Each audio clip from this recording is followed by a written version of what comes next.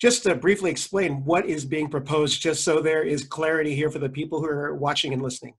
Yeah. So the proposal to be in the highest level of Division I, an institution has to sponsor 16 sports, and the group of 5 conference commissioners asked, and that's the Mid-America Conference, the Sun Belt, Conference USA, the American Athletic Conference, and the Mountain West Conference.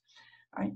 They asked that there be a blanket waiver, and they asked for it for 4 years. That's what told us that this was really a way to circumvent the legislative process, because they asked for it for that long.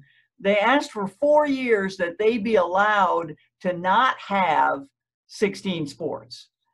Our point as a coalition of coaches associations, there are 18 coaches associations that banded together on this into an intercollegiate coach association coalition.